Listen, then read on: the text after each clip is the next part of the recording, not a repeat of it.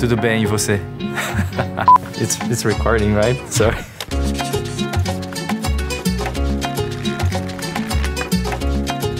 I'm Luis. I'm the industrial designer for the helmet team. Cool. When I was 5 years old, I used to sit at the window and see what was happening in the city. Bikes, cars, motorcycles.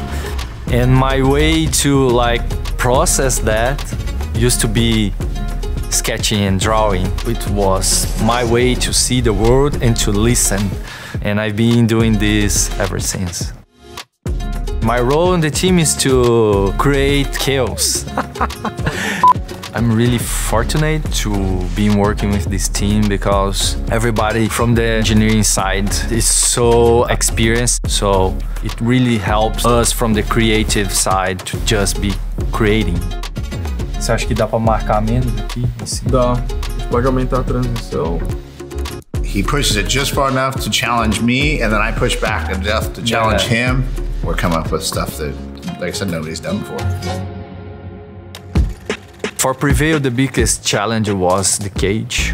When you have so much exposure, you don't have a big surface to work. So Prevail is almost about emptiness, to create something from nothing. I did so many side views. Here, might be more than 50 ideas.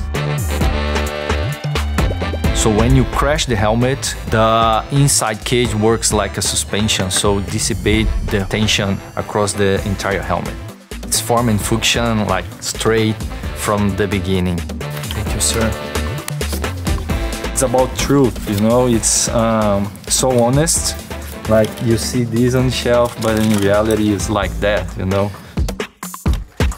When you are in the wind tunnel, you realize how much technology and development effort you have inside. The current evade is the fastest already, so how we could do even faster, the size of vents, the shape, how clean it is, it was guided by the wind and the testing. So you have to make peace with the wind when you want to design a fast helmet. One of the parts I'm most proud of is the diffuser on the back that helps a lot to extract air from the inside of the helmet.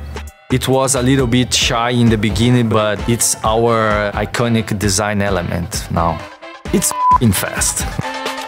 To be able to redesign these icons, I think it's the pinnacle of my career. It's almost like this is the king and this is the queen of the road helmets, and was really cool to have Prevail and Evade coming together at the same time, so we could design it to look like a family.